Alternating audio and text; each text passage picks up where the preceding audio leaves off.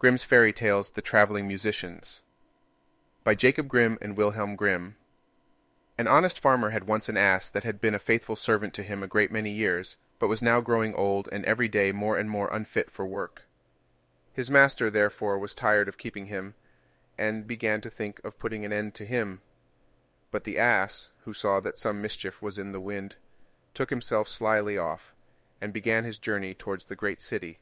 For there, thought he, I may turn musician. After he had travelled a little way, he spied a dog lying by the roadside and panting as if he were tired. "What makes you pant so, my friend?" said the ass. "Alas," said the dog, "my master was going to knock me on the head, because I am old and weak, and can no longer make myself useful to him in hunting, so I ran away.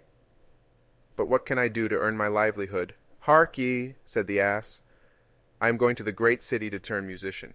Suppose you go with me, and try what you can do in the same way." The dog said he was willing, and they jogged on together. They had not gone far before they saw a cat sitting in the middle of the road and making a most rueful face. "Pray, my good lady," said the ass, "what's the matter with you? You look quite out of spirits." "Ah me," said the cat, "how can one be in good spirits when one's life is in danger? Because I am beginning to grow old, and had rather lie at my ease by the fire than run about the house after the mice. My mistress laid hold of me and was going to drown me. And though I have been lucky enough to get away from her, I do not know what I am to live upon." "Oh," said the ass, "by all means go with us to the great city. You are a good night singer, and may make your fortune as a musician." The cat was pleased with the thought, and joined the party. Soon afterwards, as they were passing by a farmyard, they saw a cock perched upon a gate, and screaming out with all his might and main. "Bravo," said the ass, "upon my word you make a famous noise. Pray, what is all this about?" "Why," said the cock, "I was just now saying that we should have fine weather for our washing day, and yet my mistress and the cook don't thank me for my pains, but threaten to cut off my head tomorrow, and make broth of me for the guests that are coming on Sunday." "Heaven forbid," said the ass. "Come with us, Master Chanticleer. It will be better at any rate than staying here to have your head cut off. Besides, who knows? If we care to sing in tune, we may get up some kind of a concert, so come along with us." "With all my heart," said the cock. So they all four went on jollily together. They could not, however, reach the great city the first day, so when night came on they went into a wood to sleep. The ass and the dog laid themselves down under a great tree, and the cat climbed up into the branches, while the cock, thinking that the higher he sat the safer he should be, flew up to the very top of the tree, and then, according to his custom, before he went to sleep, looked out on all sides of him to see that everything was well.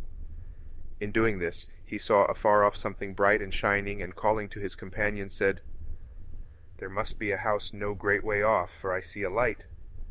"If that be the case," said the ass, "we had better change our quarters, for our lodging is not the best in the world. Besides," added the dog, "I should not be the worse for a bone or two, or a bit of meat." So they walked off together towards the spot where Chanticleer had seen the light, and as they drew near it became larger and brighter, till they at last came close to a house in which a gang of robbers lived. The ass, being the tallest of the company, marched up to the window and peeped in.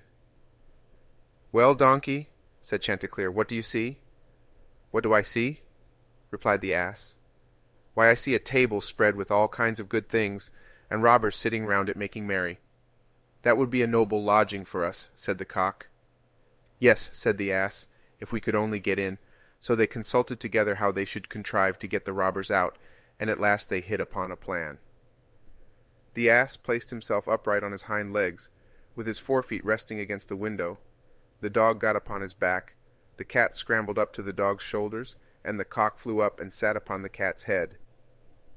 When all was ready, a signal was given, and they began their music. The ass brayed, the dog barked, the cat mewed, and the cock screamed, and then they all broke through the window at once, and came tumbling into the room amongst the broken glass, with a most hideous clatter. The robbers, who had been not a little frightened by the opening concert, had now no doubt that some frightful hobgoblin had broken in upon them, and scampered away as fast as they could. The coast once clear, our travellers soon sat down and dispatched what the robbers had left, with as much eagerness as if they had not expected to eat again for a month. As soon as they had satisfied themselves, they put out the lights, and each once more sought out a resting place to his own liking. The donkey laid himself down upon a heap of straw in the yard. The dog stretched himself upon a mat behind the door. The cat rolled herself up on the hearth before the warm ashes, and the cock perched upon a beam on the top of the house, and as they were all rather tired with their journey, they soon fell asleep. But about midnight, when the robbers saw from afar that the lights were out, and that all seemed quiet, they began to think that they had been in too great a hurry to run away, and one of them, who was bolder than the rest, went to see what was going on. Finding everything still, he marched into the kitchen, and groped about till he found a match in order to light a candle. And then, espying the glittering fiery eyes of the cat, he mistook them for live coals, and held the match to them to light it. But the cat, not understanding this joke, sprang at his face, and spat and scratched at him. This frightened him dreadfully, and away he ran to the back door, but there the dog jumped up and bit him in the leg, and as he was crossing over the yard the ass kicked him, and the cock, who had been awakened by the noise, crowed with all his might. At this the robber ran back as fast as he could to his comrades, and told the captain how a horrid witch had got into the house, and had spat at him and scratched his face with her long bony fingers, how a man with a knife in his hand had hidden himself behind the door and stabbed him in the leg, how a black monster stood in the yard and struck him with a club, and how the devil had sat upon the top of the house and cried out, "Throw the rascal up here." After this the robbers never dared to go back to the house, but the musicians were so pleased with their quarters that they took up their abode there, and there they are, I dare say, at this very day,